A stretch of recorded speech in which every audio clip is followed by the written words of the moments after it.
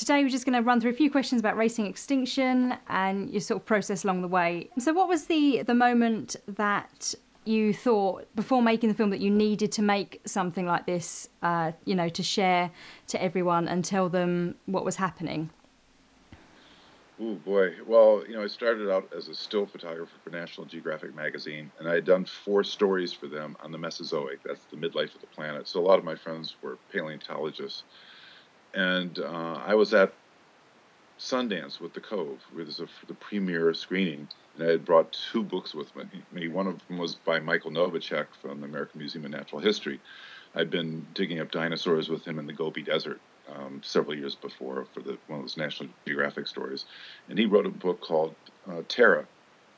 And in the book, he was talking about how right now we're losing species faster than mankind's ability to record that they're even on the planet with us. And I thought, oh, that's so depressing. I don't want to read that just now.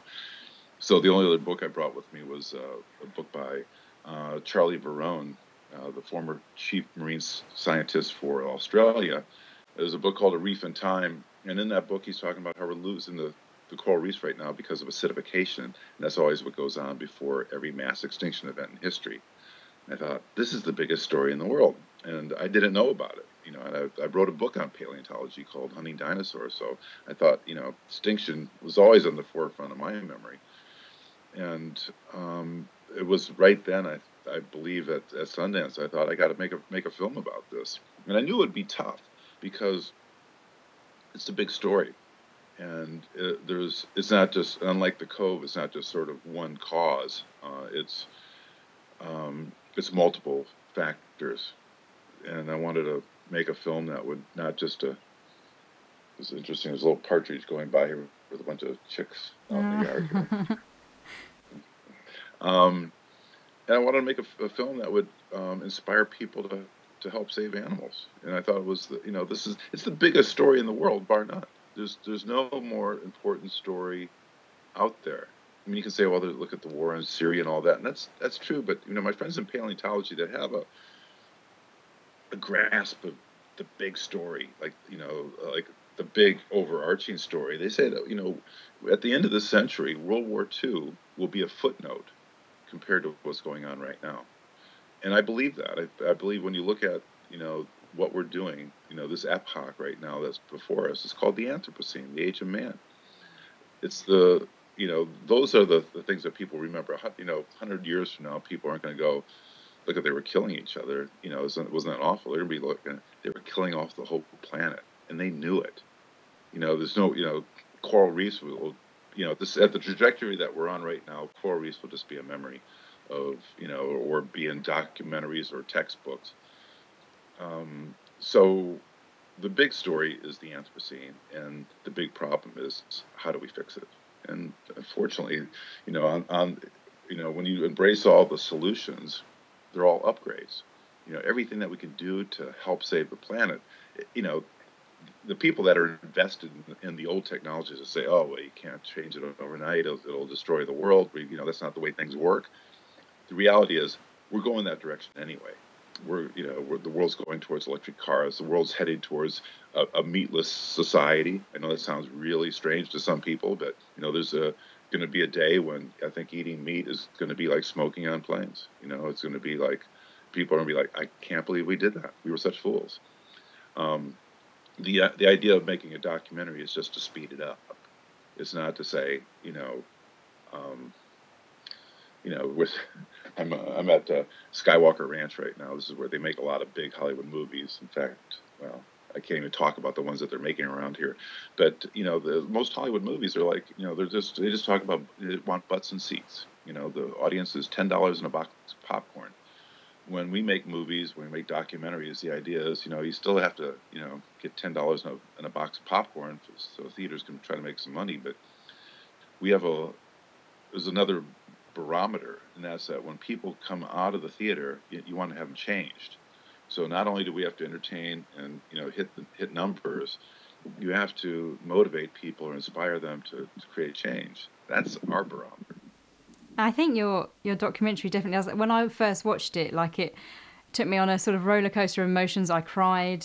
and then it does inspire you to want to do more than you can anyway. And I do, I'm a vegan, and then I try to sort of promote that kind of lifestyle through my blog and stuff, and all about like Blackfish and everything as well, because that, as soon as I watched that, I was inspired. So the next day I got talking to Jeffrey on Twitter, Jeffrey Venturi, and then it just went from there. So your documentary definitely inspires people.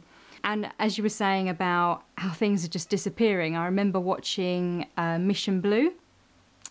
And like Dr. Sylvia Earle, she said, she went to a part of the ocean and many years ago when she first started diving, and there was so much wildlife there. There was, it was just teeming with all kinds of fish and cetaceans and everything. And then she went back again and there was just nothing there. And I think that's quite, that is happening, isn't it, all over the world even now, and it's going to get even worse. Yeah, so I interviewed Sylvia Earle for our film a few times. Unfortunately, she didn't make it. It was very, very complicated. But I mean, I love Sylvia. But I mean, she said something that to me that gives me chills. I said to Sylvia, "Where's the best place that you've ever been in the world to dive?" And she said, "Anywhere in the world 50 years ago." And that's I remember there's a friend of mine, one of my assistants. He his favorite place to dive, his father took him. His father could never go there because his father remembered how good it was, and then he said that now when he goes there, his kids wants to go and he can't go back because he remembers how good it used to be. So every generation is adapting to this diminishment. We think, you see a couple of little partridges running around here, but this place, this is, I'm on 7,500 acres right now, where it's only 60 acres are developed, but it's full of wildlife. We have wild turkeys and coyotes, and it's like the land before time. There's very few places on the planet that are like that are untouched. Even if you go to Africa, these are usually fenced-in compounds. When you see these wild animal parks, they're really like, they're just large parks, with like large zoos. Not all of them, but that's what nature is becoming for a lot of people. It's not even, Discovery or National Geographic Channel kind of stuff. It's like we see this stuff in zoos and confined areas, and it's not nature, the way it used to be. But I think when we see it, we recognize it, and we want to preserve it. And but the problem is right now, most people live, we don't live rurally anymore. It used to be that in America, 50% of the people lived on farms. Now it's like I think less than a percentage. People are living in cities. They're not connected to the stars. They're not connected to nature. And then, yet this is, along the coast, this is where the people dictate, what goes on in the rest of the world, the rest of the country. And if you're not connected to nature, how can you save it? Because we're on our computers, we're on our cell phones, we're distracted by the things that we call life. But, I think, when you make a film, Mission Blue, Blackfish, this is all kind of a wake-up call for each one of us, but it's all problems involved with the Anthropocene, that we're, with orcas, that we think that when we dominate this big wild creature, it's science or it's education. It's just a spectacle of dominance. It's nothing to do with nature. If anything, it's a symbol of how sick we are as a culture when we have to take a wild whale and force it to do tricks for human amusement.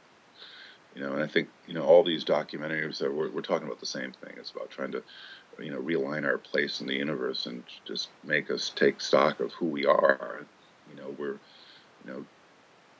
nature is we can dominate it, but we can also having dominion over the environment is more about being a caretaker these days. And I think strength is not dominating somebody. It's really about protecting the weak. And what more noble thing could you do, as a filmmaker or a blogger or a spectator or whatever you're doing out there, is to try to protect what we have left.